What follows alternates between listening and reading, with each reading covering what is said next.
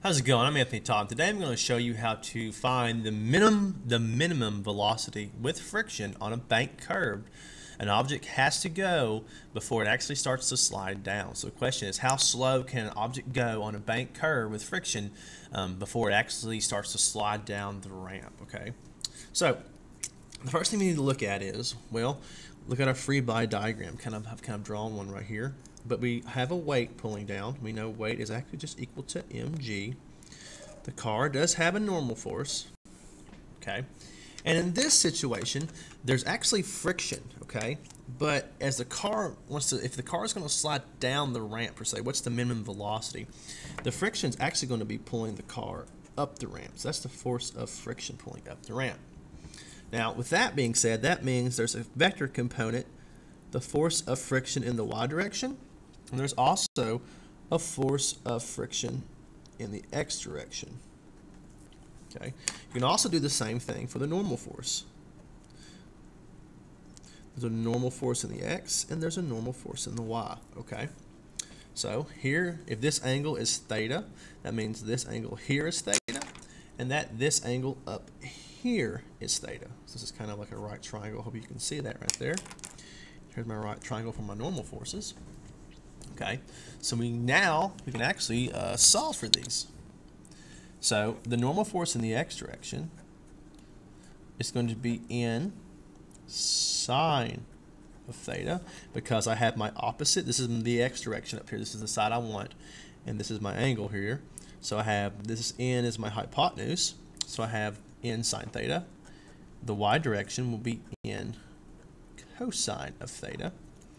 All right, and the force of friction we now know is mu times your normal force. But the components of that, the force of friction in the x direction and the force of friction in the y direction, okay, they will be this. The force of friction in the x direction will be u n cosine theta, and this will be mu n sine of theta. Again, trying to find this y, you have your hypotenuse and your opposite, hence that's why it's sine. And you're trying to find this side, that's my adjacent. This is my angle, so I have a hypotenuse and adjacent, that's why that's cosine. Okay. Now, the first thing we need to do is kind of look at some directional components. We need to kind of define it for our vectors. And we're going to kind of do it very similar to the last problems we've done. I'm going to say anything going to the left is negative, anything going to the right of this ramp is going to be positive. Anything going up is positive, anything going down the ramp is negative, okay? So kind of a typical coordinate system here. So with that being said, once you kind of figure this out, if you can understand these two vectors, or these two friction and these normal force components, you can break this problem down into pieces. So let's solve for the x direction force. Now we know all the forces in the x direction must equal our centripetal force, because the object is still going around a corner. And remember, it's going towards the center, like we said. This acceleration, or this centripetal force, remember it's a false force, is going to be negative. So negative mac. And we know that all the forces in the x direction must equal negative mv squared over r, because the acceleration around a circle is v squared over r, where this v sub t is your tangential velocity. So how fast is this object going tangent to its circular path? Now let's look at our forces here. Now we notice we have a normal force in the x direction, and it's going towards the negative side, and we know what that is. So we have negative n sine of theta. We also have here, now this frictional component is kind of interesting. Even though the car is wanting to slide down the ramp per se, the frictional component is pulling the opposite direction of its motion. So it's actually pulling it up the ramp. So the force in the x will be positive mu n cosine of theta. And so those are really the only two forces that we have in the x direction. And they will be equal to mv squared over r. And then what's interesting is we can, negative. We're going to change the signs, and I'm going to factor out an n. So again, this is negative, so this is going to be positive, negative, positive whenever I do this. So factoring out an n gives me n sine of theta minus mu cosine theta equals mv squared over r. Okay, so now we have that. That's good to go. So we really can't really go any further with this. So let's just go to the y direction now. So let's look at the y direction. So this was my x direction. Let's look at all the forces in the y direction. Okay, now the y direction, again, we don't want the car to slide down. So how fast must it go before it starts to slow down? Okay, so what this means is all the forces in the y direction, we want them to equal 0. We want the car to be in equilibrium, per se. Now we look back at our coordinate system, we have a normal force in the y direction. Remember, that's positive. So we're going to have positive in cosine of theta, that's my y.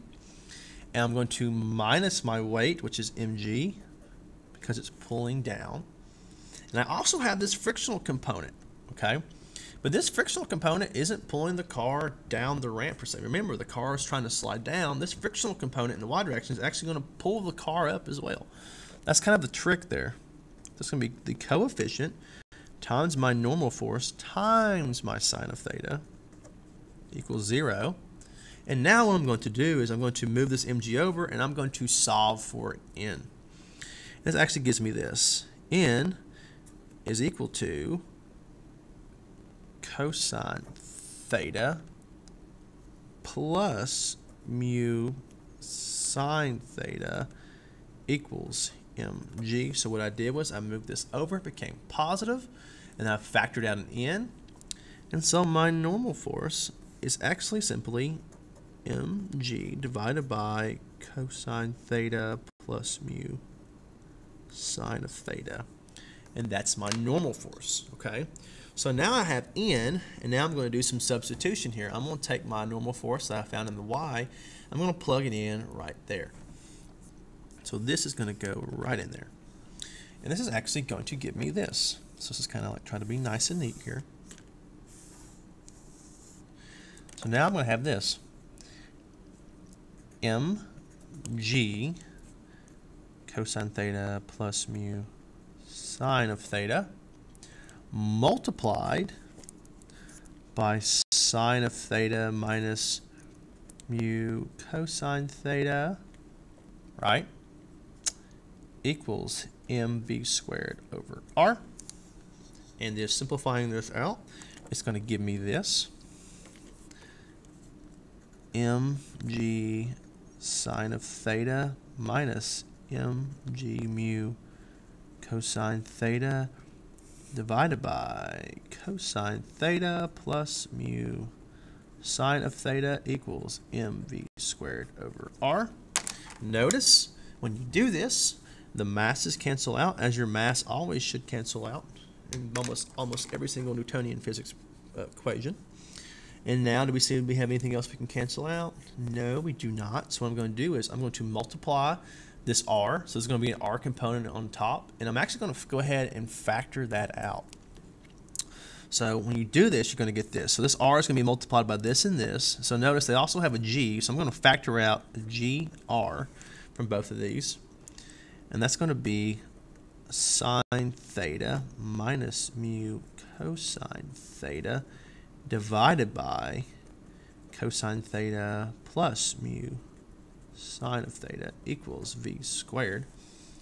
All right, so now I'm going to solve for it. So take the square root of that. So the square root of gr times sine of theta minus mu cosine of theta divided by cosine theta plus mu sine of theta will equal the velocity. We'll call this min.